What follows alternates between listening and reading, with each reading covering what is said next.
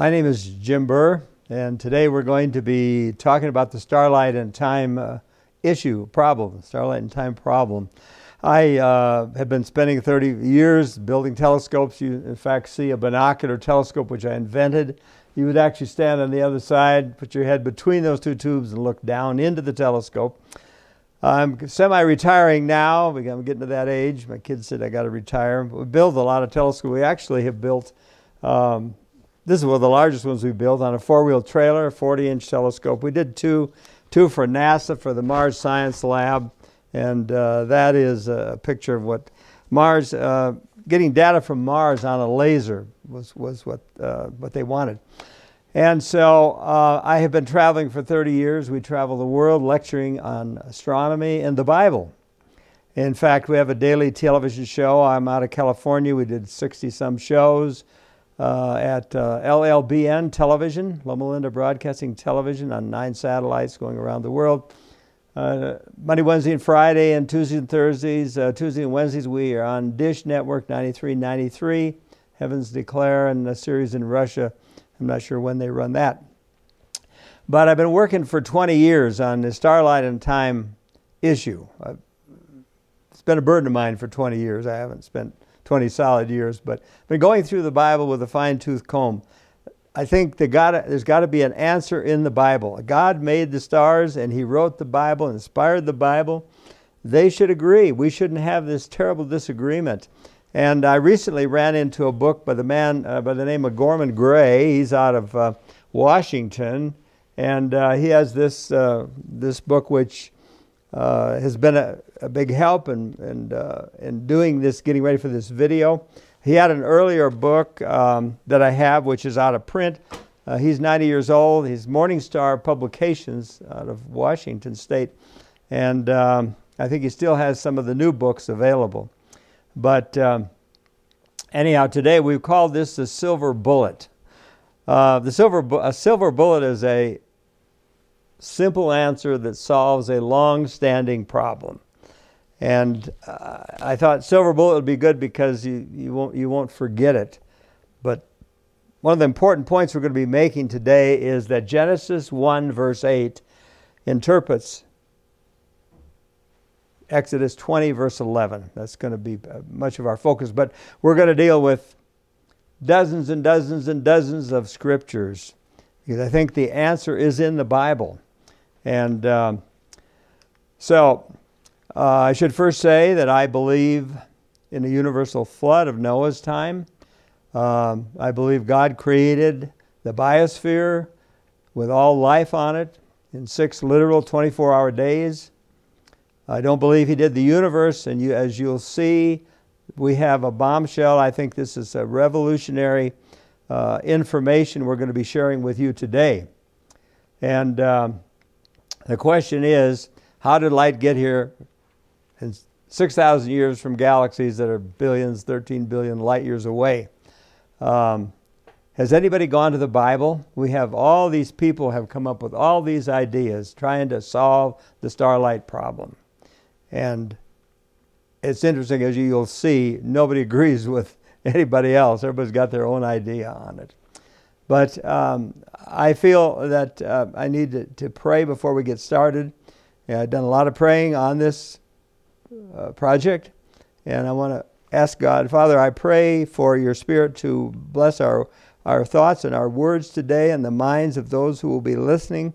I pray, Lord, that you can be honored, that we can say what is right about you, and that many people will see a solution to this problem that plagues fundamental Christianity.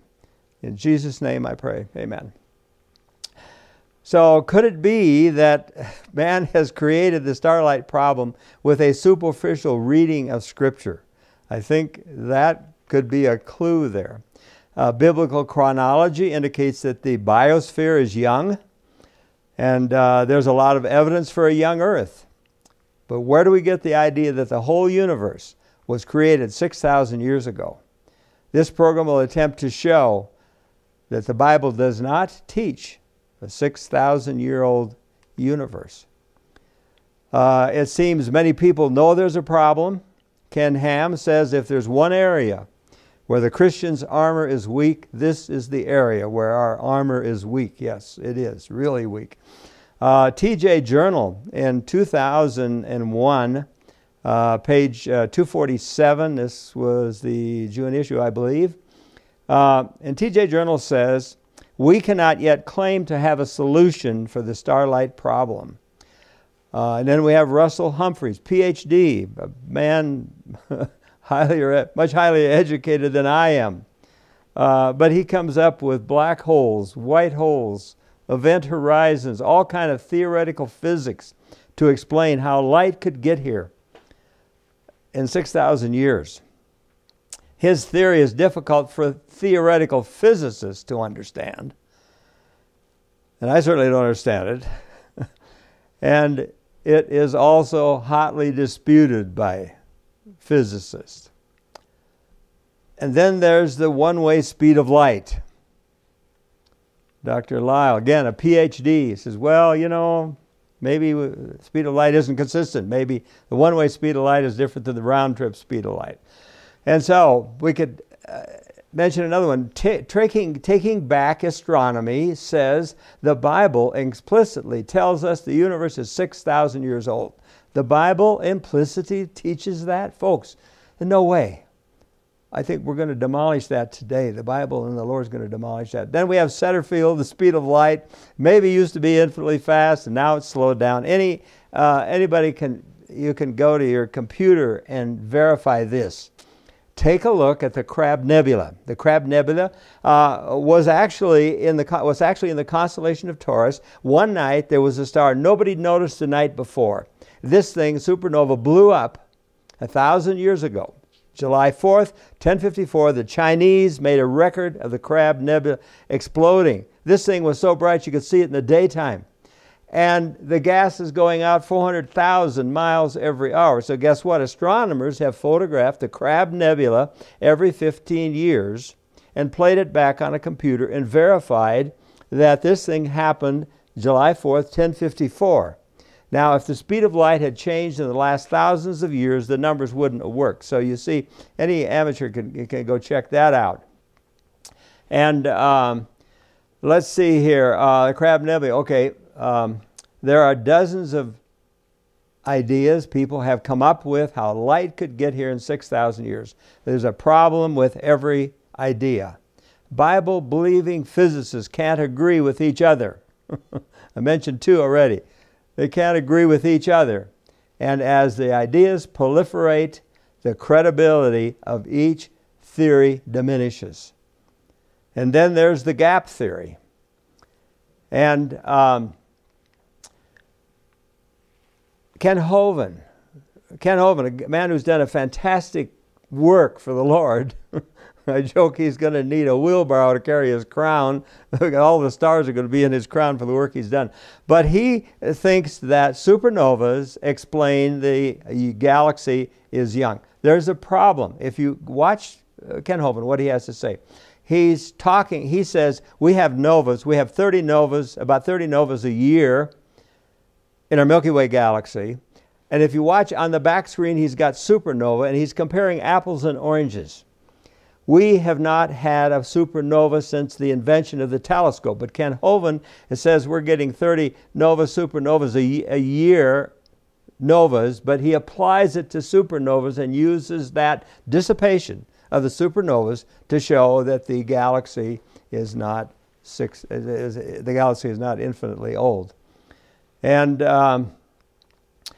then let's see if I want to cover all these. Okay. One writer from Rocky Mountain Creation Fellowship in his newsletter said, the starlight problem is the most difficult theory Christians have to deal with.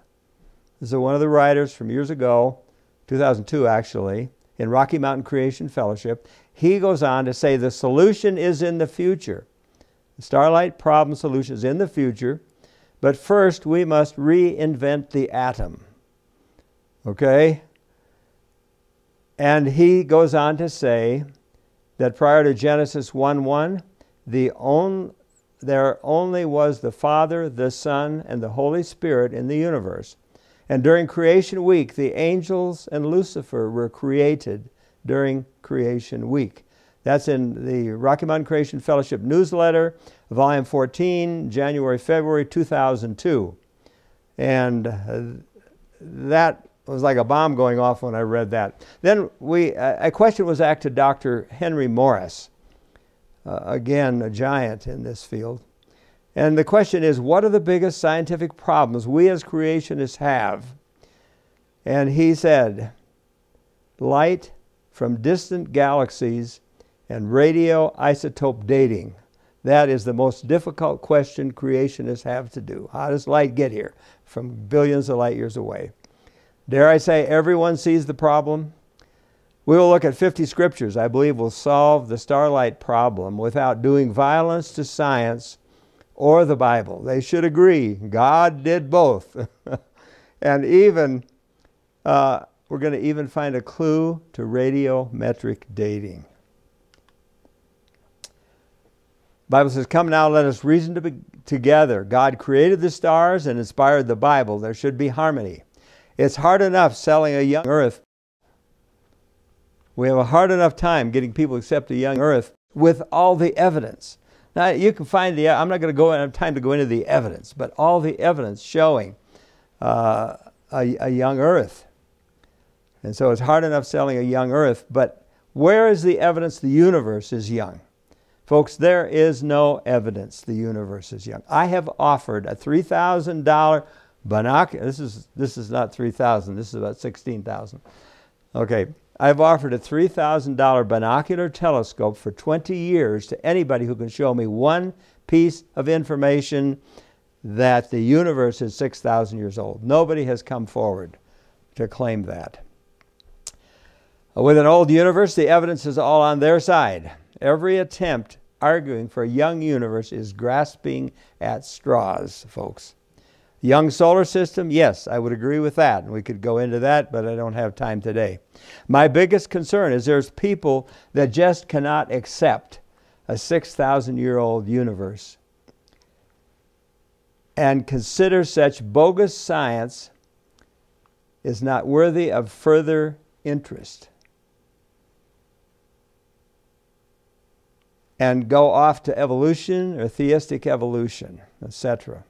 Also, scientists have such contempt for I call them Y6K people. The young, you remember this Y62K, well, Y6 young K universe, the young 6,000-year-old universe people, okay. They have such contempt for those people. They think you're out of touch, you left your brains at the door, you got the credibility of a flat earther. And they say if the universe is 6,000 years old, everything we know about science is wrong. They are saying the nastiest stuff about people who think the universe is 6,000 years old. And it's a shame because the Bible does not demand that.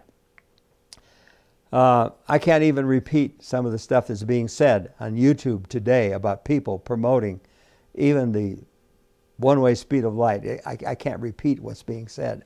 So there's a great antagonism there. I have some experience with this. For many 20, 30 years, have been attending the Riverside Telescope Makers Conference, sponsored by the Riverside Telescope Makers in Southern California. We go to those conventions, show our telescopes. That's how NASA found one of our big 25-inch scopes that they want for that project. We had it at the show. Anyhow, at Riverside Telescope Makers Conference every Memorial Day weekend, I don't go there now, it's kind of disintegrated, but one day they asked me to do the Sunday morning service. They always have a Sunday morning worship service. And they asked me if I would speak at the Riverside Telescope Makers Conference. So I did. I spoke to this group of hundreds of people. There's actually thousands there, but not everybody attends a Sunday morning service. And the title of my sermon was The Hubble, the Bible, and What You Won't See on the Discovery Channel.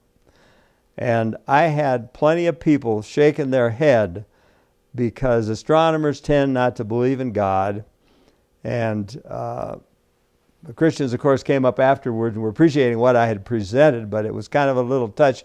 It's quite a change when you have people that like what you're saying and people who don't like what you're saying.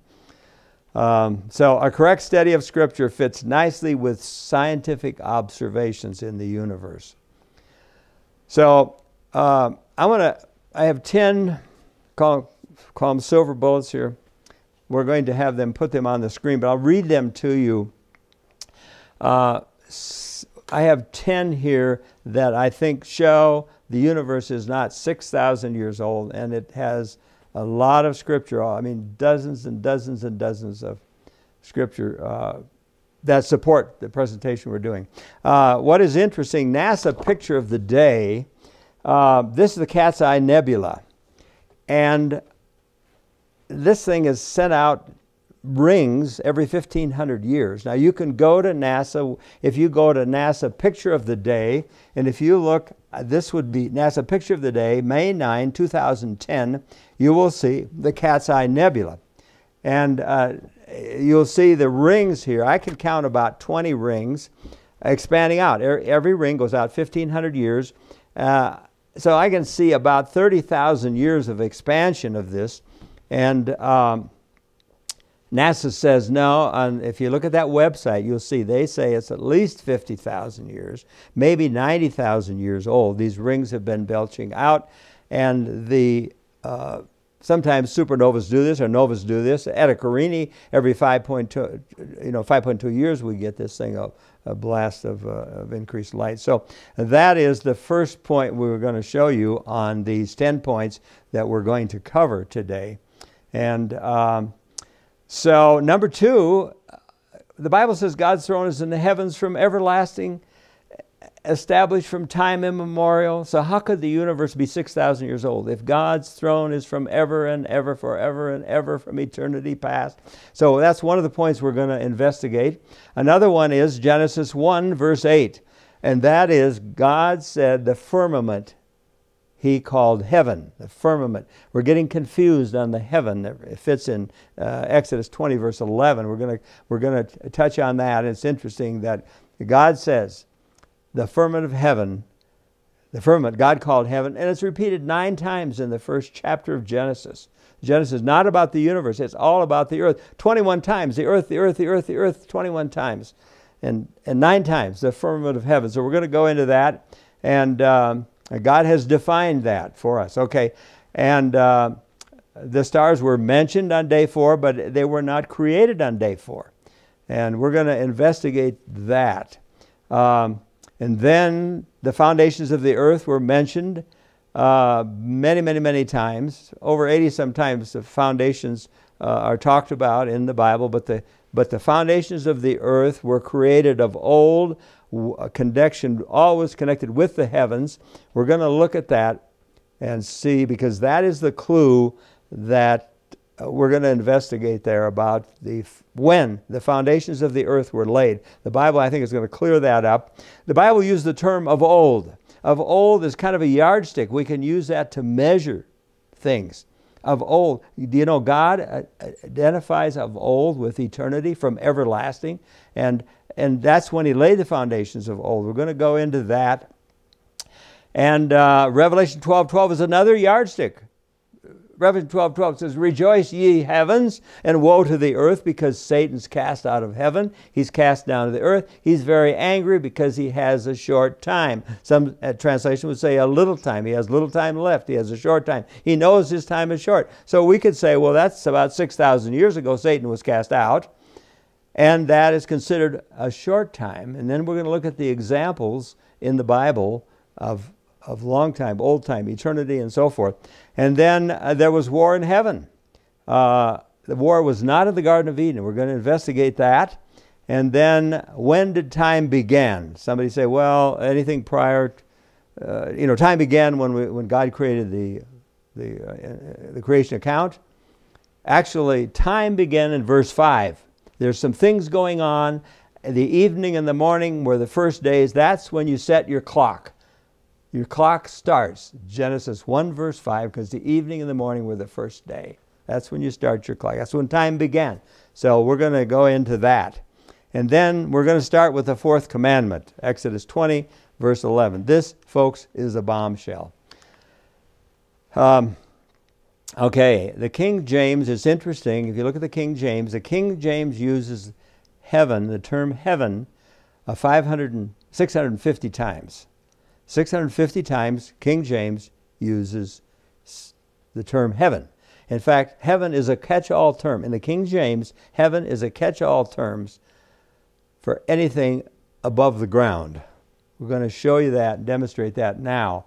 The Bible says Absalom rode under a tree and he hung between heaven and earth. Absalom hung between Pluto and the earth, or the Andromeda galaxy. No, what's the context? And that's in 2 Samuel 18, verse 9. In the law of hermeneutics, context rules.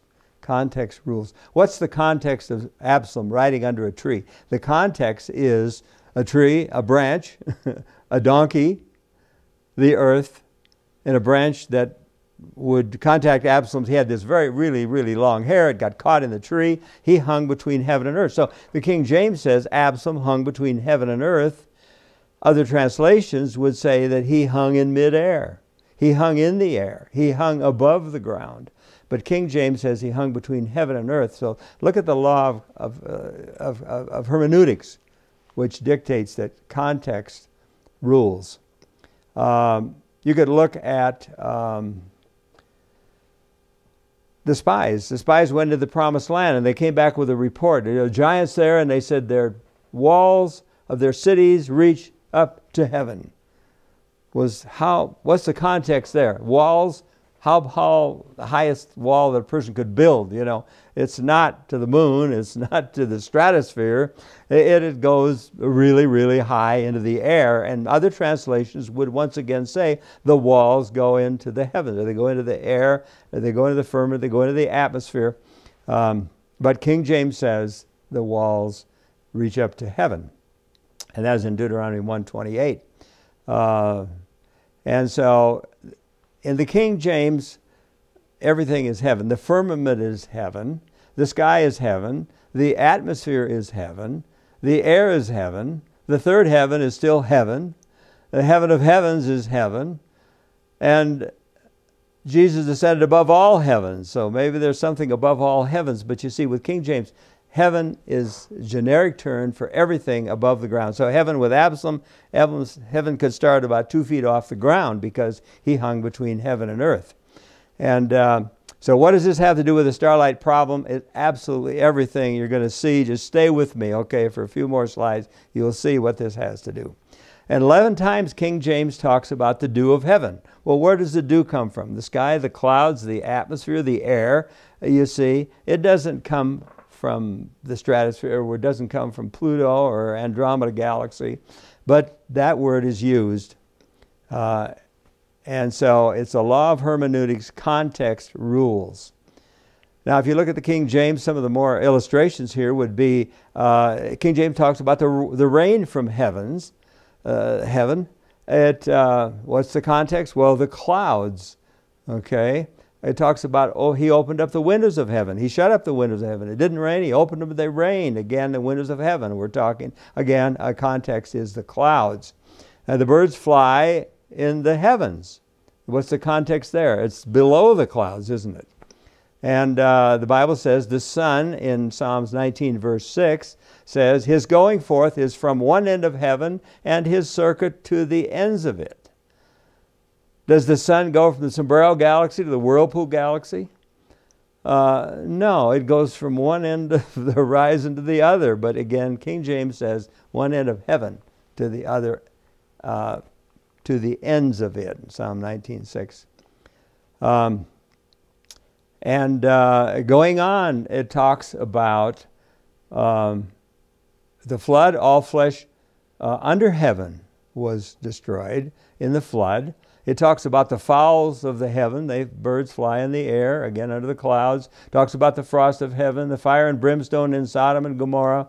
And so you see, with King James, everything above the ground is heavens. Now, I have another slide we want to put up for you, because in the first 5 books of the Bible, I took a look at the first 5 books of the Bible in the King James. There are 88 times heaven is mentioned in the first 5 books: Genesis, Exodus, Leviticus, Numbers, Deuteronomy. 88 times, 50% of the times, half of the times, it's clearly the air, the firmament, the atmosphere. It's not the universe. It's not the galaxies. 50% of the time. 46, there's actually 46 times the word should be air, sky, or atmosphere, or firmament. But King James puts heaven in there. And so 50% of the time in the first 6. Look it up yourself. So when you read Exodus 20, verse 11, which heaven fits contextually? What is the context there? And what happens if you put the wrong heaven in there? The context of Exodus 20, 11, as we would read it, it says, "For in 6 days the Lord made heaven, the earth, and the sea." What's out of place there? The heaven, the earth, in context, what is out of place? The heaven, the earth, and the sea. The earth is already 70% sea. Why is the sea mentioned? What's the context there? To illustrate that, what if it said, "For in 6 days the Lord made the universe, the earth, and Africa"? You see what I'm saying? Africa is already a good portion of the earth. The context is focusing on the earth and the sea. It's not 200 billion galaxies. The focus is on the earth.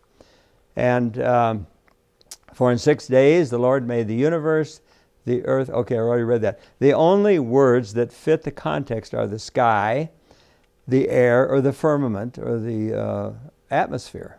The only words you can use in there, and God says, you're going to see it, God interprets that for us. Some creationists leave out the sea. I wonder why. But fasten your seatbelts, folks. Hang on to your hats. Here we go. This is revolutionary, I believe, folks. Genesis 1, verse 8 is so important that God defined the word. It is the only place in the Bible where God defines a word. God called the firmament heaven. Genesis 1, verse 8. God called the firmament heaven. Firmament is like the air, the sky, the atmosphere, or the firmament. So when we read Exodus 20, verse 11, we need to put in the word God defined, the only word He's defined. He defined that. He wanted to be sure we got it right. And so Exodus 21 should read, "For in 6 days the Lord made the air," or if you choose the sky, or the atmosphere, or the firmament. That's what fits. Any one of those words, I think, work there and give the concept God wants us to get. And so He made the air, the sky, the atmosphere, the firmament, the earth, and the sea. Now it fits. 200 billion galaxies don't out of context, because once again, context determines. It's the law of hermeneutics. God called the firmament heaven. Call it air, sky, atmosphere, firmament. It should read, "For in 6 days the Lord made the air, the sky, the atmosphere, the earth, and the sea, and all that is in them." All that is in the earth, all that is in the sea, all that is in the atmosphere, or the air, or the sky. Not the stars and not the universe. So you see, if you believe that statement, "For in 6 days the Lord made the heaven, the earth, the sea," all of a sudden that includes Satan and the angels, right? If everything, as it said in the Rocky Mountain Creation newsletter, that writer, that at Genesis 1:1, the only thing in the universe was the Father, Son, the Holy Spirit. And everything in the universe was made in creation week. So we've got some problems we're going to deal with there. And so God could have said that, "For in 6 days He made the second heaven, or the third heaven, or the heaven of heavens," or the creation of all heavens. Jesus ascended above all heavens. He could have said that, but what did He say? No, I'm talking about the firmament. And God Himself has given us the definition in Genesis 1, verse 8. And God called the firmament heaven. This is the only place where God specifically defined the meaning of any term. Therefore, that definition must control the interpolation of Exodus 20:11 and Exodus 31:17. We must put, God gave us the word, He defined the word, it's the only place He's defined a word. And we must put that word in Exodus 20:11 and Exodus 31:17. Because they reference, look at the first chapter of Genesis, is what is the 6 days of creation. It's the same days repeated in the fourth commandment in Exodus 20:11. Because it talks about in 6 days the Lord made heaven and the firmament, and now in the fourth commandment, for in 6 days, it repeats again. It's talking about the very same days that the Bible talks about in the creation account. And to be interpretively sound, we must use the definitions supplied by God Himself, namely air, earth, and sea. God knew the future. The Bible tells us God knows the beginning from the end. He knows the future, doesn't He? I believe that. I believe God knows the future. And God knows that we might get that wrong in Exodus 20:11. So to be clear, He defined it and called it the firmament of heaven. I think He knew we were going to get it wrong, and that's why He defined it. And until now, we still get it wrong. It's still the way we read it. And some might still not accept it. So what's interesting, do you know that in Genesis 1, He repeats that 9 times. In verse 8, the firmament of heaven. But 9 times in the first, the focus of Genesis is the earth, folks. The earth, the earth, the earth, 21 times. And then He repeats that, so we get it. 9 times. The firmament of heaven, the firmament of heaven, the firmament of heaven, the firmament of heaven, firmament of heaven, firmament of heaven, firmament of heaven, firmament of heaven, firmament of heaven. 9 times He repeats that, so hopefully we'll get it, because Exodus 20 verse 11, He made not the universe, not 200 billion galaxies, but either the air, the sky, however you want to put a word in there, they probably all fit pretty well, the atmosphere and the firmament. And 21 times the earth is repeated. 56 times in the first chapter, the things of the earth. So what is the significance of this? Where are we going with this? Exodus 20 verse 11 is saying, what was created was the air, the earth, and the sea, and all that in them is, not the galaxies, not the universe, not the stars. The Bible tells us when they were created. We're going to get to that. When He laid the foundation of old of the earth and created the heavens, which were created before Genesis 1 verse 5, when time began. Okay? Before just 1 verse 5. Hold that thought. We're going to come back to that. Okay? When He laid the foundations. So, in Exodus 20, well, how we have to read that is and all that in them is. So, all that is in the air, all that is in the earth, all that is in the sea was made in 6 days, not the stars. I'll deal with the stars a little later. Not the universe, not Satan and the angels, only the biosphere with all life. As I said, I know the fourth commandment is a bombshell. It took a lot of prayer, a few pointers from Goyman Gray, but we're only halfway done with the fourth commandment.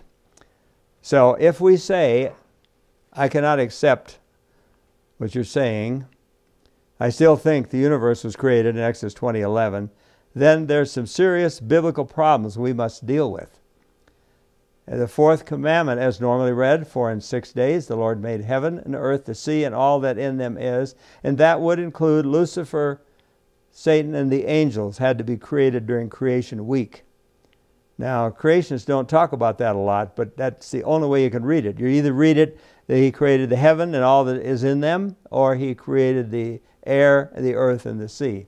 In the Rocky Mountain newsletter, the fourth commandment is normally read, for in 6 days the Lord made heaven, the earth, the sea, and all that in them is. This would include Lucifer, Satan, and the angels during creation week. That was in Rocky Mountain newsletter, volume 14, January and February 2002.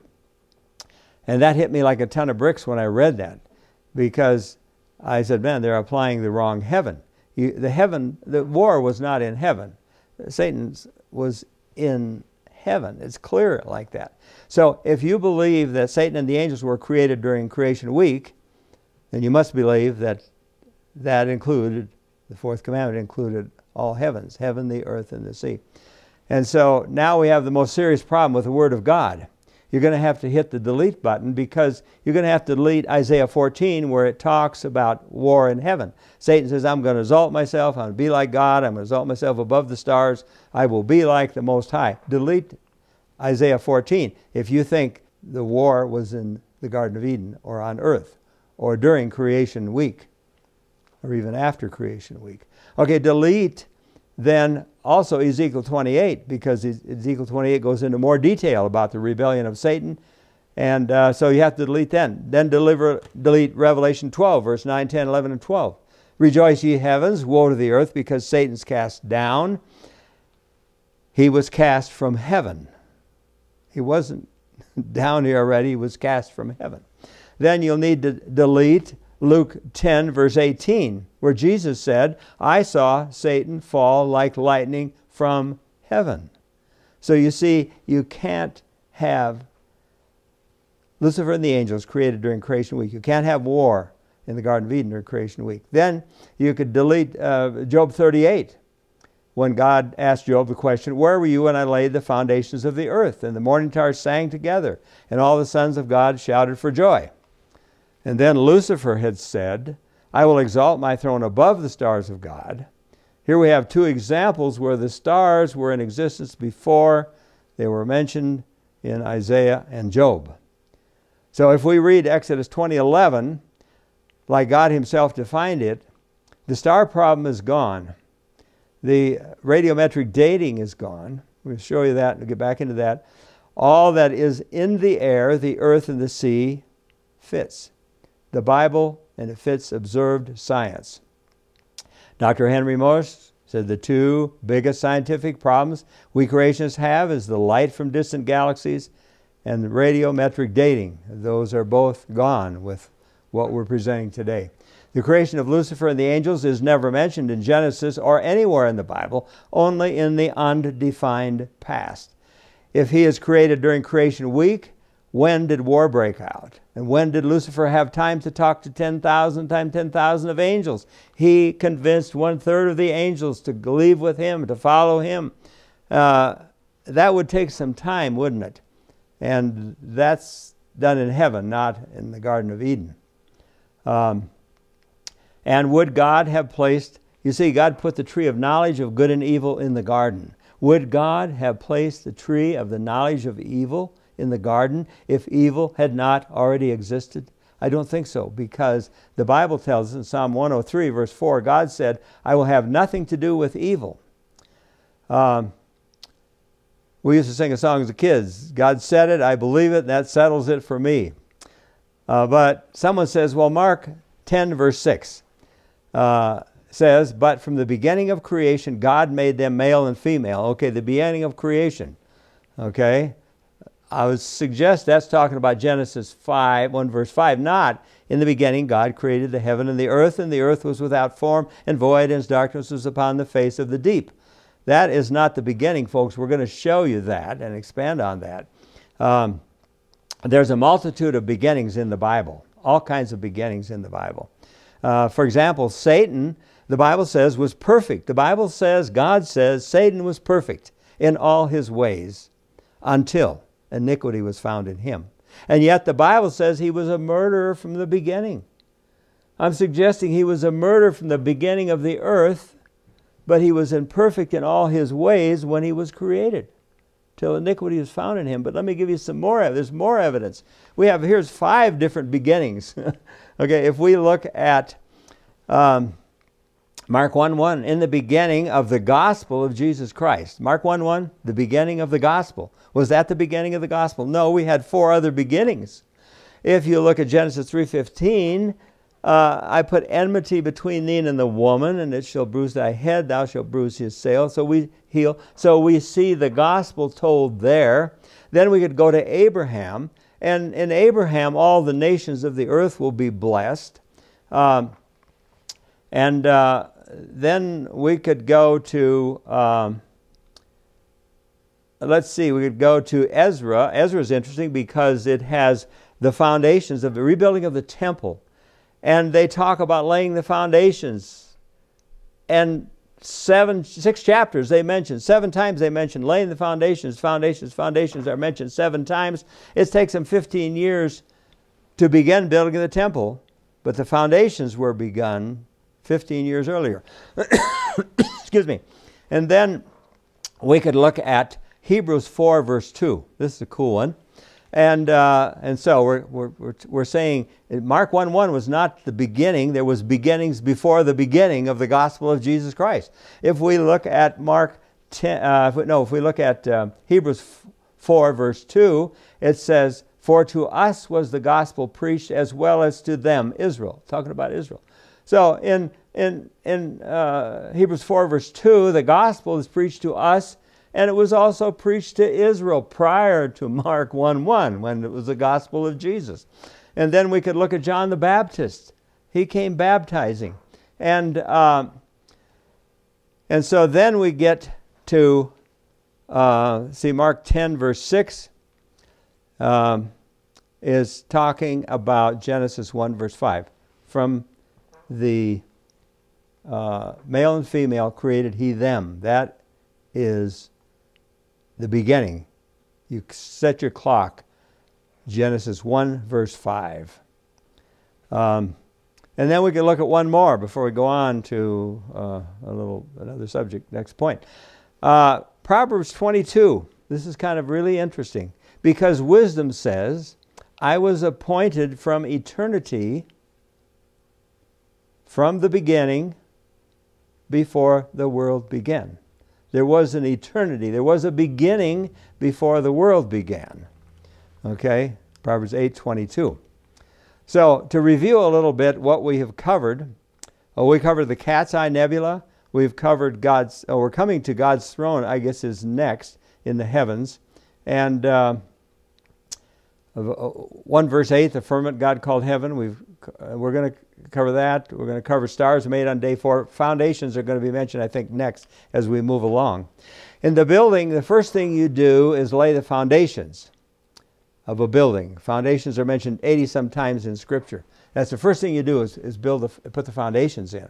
But the foundations were never mentioned in Genesis. You're going to make an earth, and you're not even going to mention the foundations because the foundations, I think, were already laid.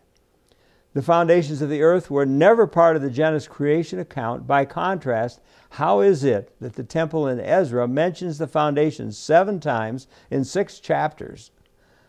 Foundations are mentioned 7 times in 6, and yet the earth, creating the earth, is never mentioned, the foundations, never mentioned of old. We're going to get into that and find out what that means. And it took 15 years to build the temple. But creating the earth, there's no mention of foundations. Throughout Scripture, we see the foundations of heaven tied together with the formation of earth. He laid the foundations, He created the heavens. Laid the foundations, created the heavens. So let's look at some of those Scriptures. "And forgettest the Lord thy Maker that has stretched out the heavens and laid the foundations of the earth." Isaiah 51:13. "Have you not heard? Has it not been told you from the beginning?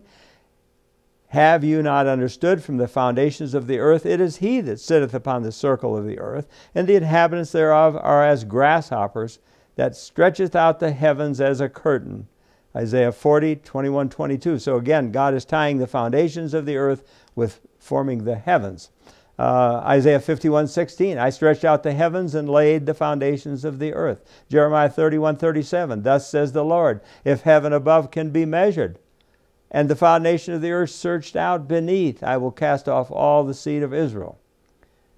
Can you put a date on the foundations of the earth when they were made? Can you put a date on Genesis 1:1? You see, we can put a date on Genesis 1 verse 5. The evening and morning were the first days. That's when our clock started. That's when time started. We can't put a date on Genesis 1:1.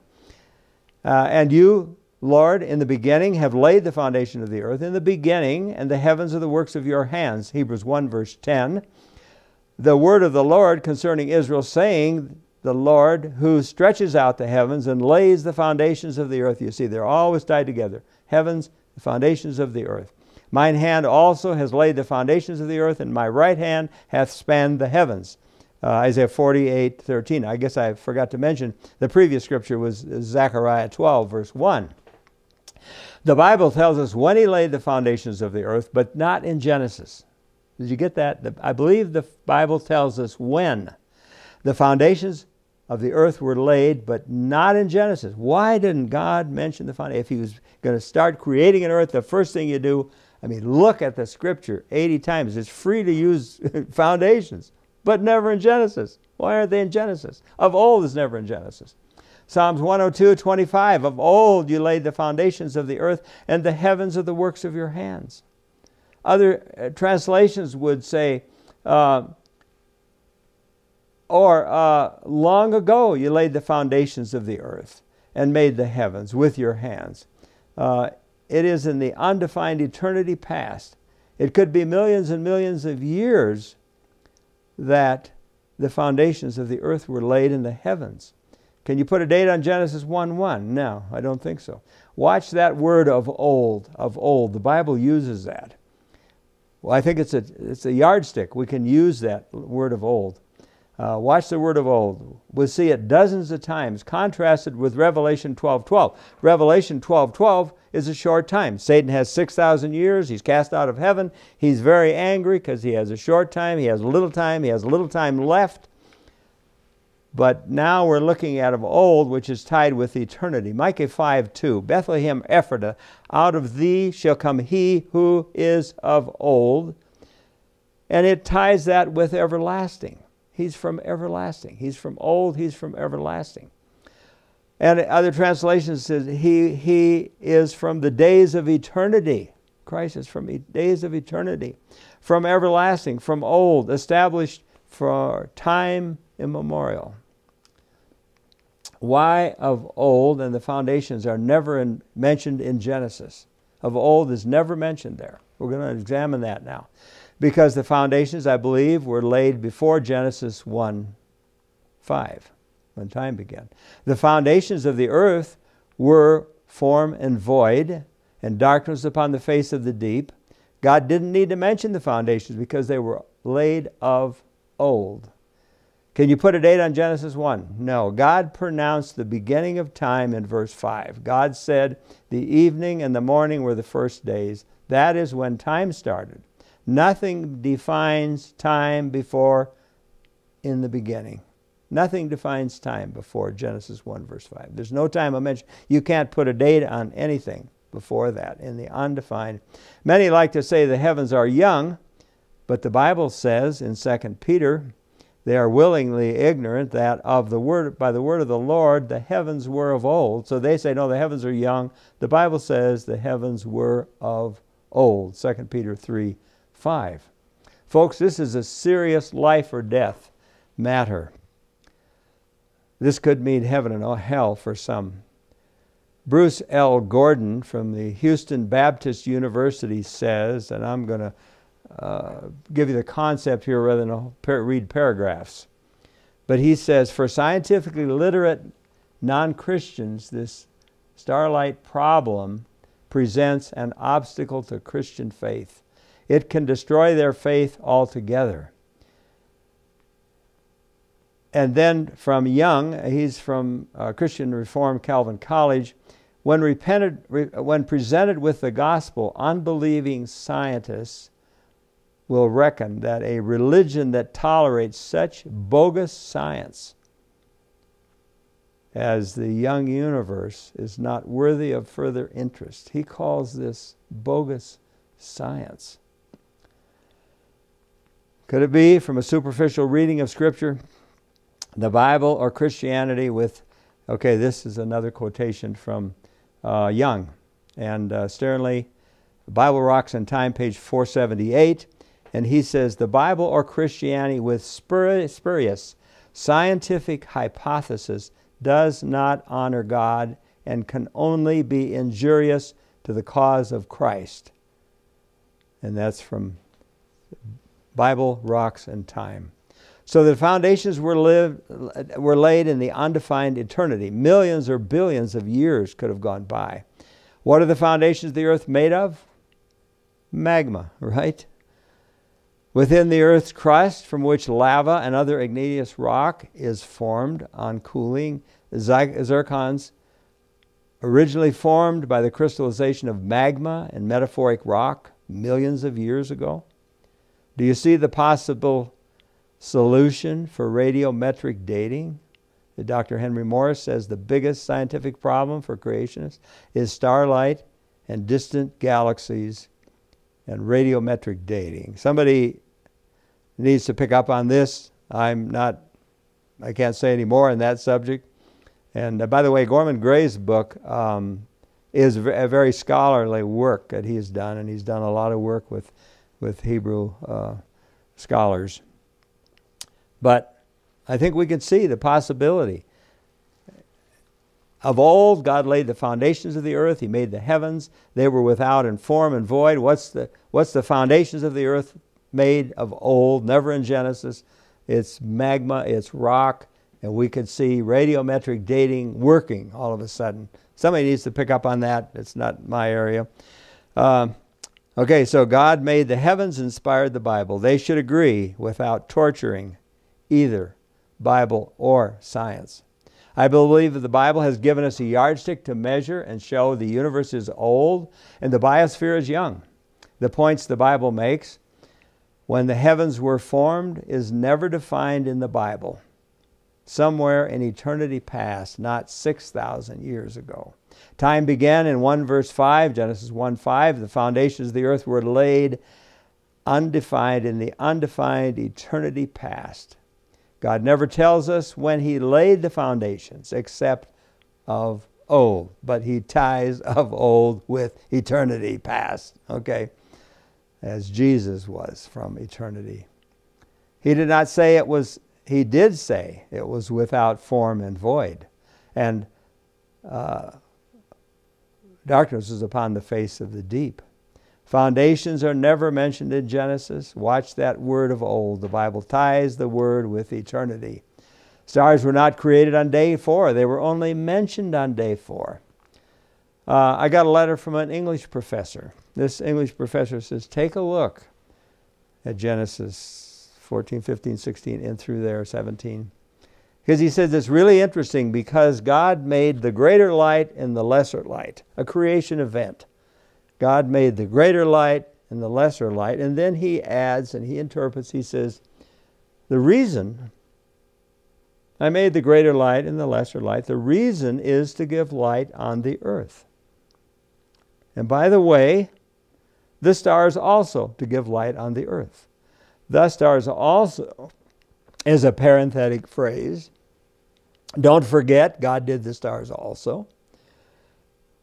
The translators have added, He created the stars also. That's not in the original. You'll see it's in italics. That's been put in by the translators. So, God did an event. He made the greater light. He made the lesser light to give light on the earth. And by the way, don't forget, God did the stars also. So, this English professor says if you need to analyze that scripture. And let's take a look at God's throne. In Psalm 55, verse 19, God who is enthroned from of old, God, His throne is from of old. The one enthroned, if you look at different translations, the one enthroned for the ages. God is one enthroned from long ago. Revelation 12:12, 6,000 years is a short time. It's a little time left. But here, God is enthroned from long ago. Contrast that with the short time. Psalm 45:6, your throne, O God, is to eternity of eternities. How could the universe be 6,000 years old? His throne is from eternity to eternities. Psalm 68:33, to Him who rides the heavens, the ancient heavens, or the highest heavens of old, other translations would say, or the heavens which were from ancient times. Contrast that with the short time, a little time left. The word to watch is of old, and we went over this already. Micah 5:2, Bethlehem Ephratah, Out of these shall come he whose going forth have been from of old, from everlasting, from days of eternity, from everlasting, established from time immemorial. That's talking about Christ. Psalm 103:19, the Lord has established his throne in the heavens.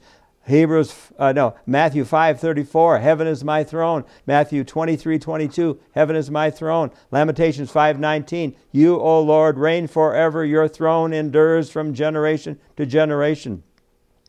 Stars are mentioned 66 times in the Bible, only once in Genesis. I think I left out a scripture. It's Hebrews 1 verse 8, and it talks about Christ. It says, to the Son he says, you, O God, throne is from eternity of eternity, something like that, if you look that one up. So I think I left that one out of here. The Bible tells us over and over again, God's throne is in the heavens from everlasting. How could the universe be 6,000 years old? Psalm 55:19, God is enthroned from of old, from eternity, some translations, from forever and ever, from long ago. He who is before the ages, enthroned from the beginning. Contrast that with Revelation 22, a short time. How could the universe be 6,000 years old? The Bible tells us, your throne, O God, is to the eternity of eternities. Psalm 45:6, how could the universe, that was in Psalm 45:6, how could the universe be 6,000 years old? Someone will say, but God is outside of time.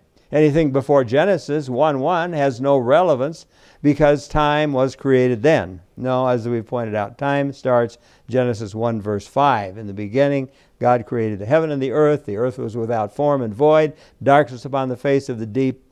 Psalm 33:2, Psalm 93:2, your throne was established long ago. You are from all of eternity.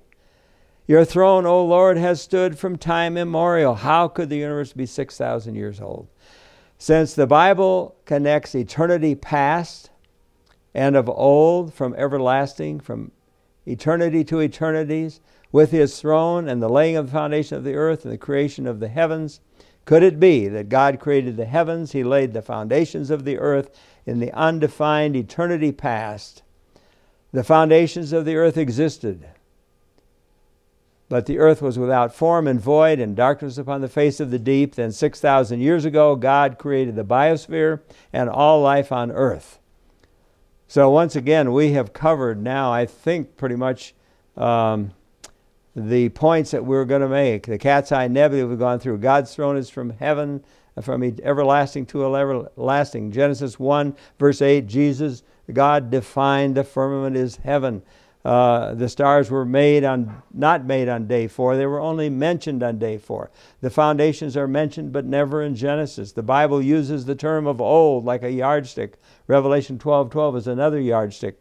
When did time begin? Genesis 1 verse 5. We went over the fourth commandment of bombshell. So in conclusion, the foundations of the earth were laid of old, in eternity past, but the earth was without form and void, and darkness upon the face of the deep. About 6,000 years ago, God came and created the biosphere, Adam and Eve and all life. So putting on the glasses of Genesis 1 verse 8 solves the starlight problem. Then does scientific evidence fit nicely with the Bible? Only then. Starlight and problem, maybe radiometric dating. I think, folks, there you have it. There is the answer. Carl Sagan said something very interesting in The Pale Blue Dot, and I thought it applies here to those who think the universe is 6,000 years old. They even try to minimize many times. We don't really want to admit that the universe is 13.7 billion. And now a new study has just come out saying scientists think the universe is 250 times bigger than that 13.7 billion years. But here's what Carl Sagan says. In some respects, science has far surpassed religion in delivering awe.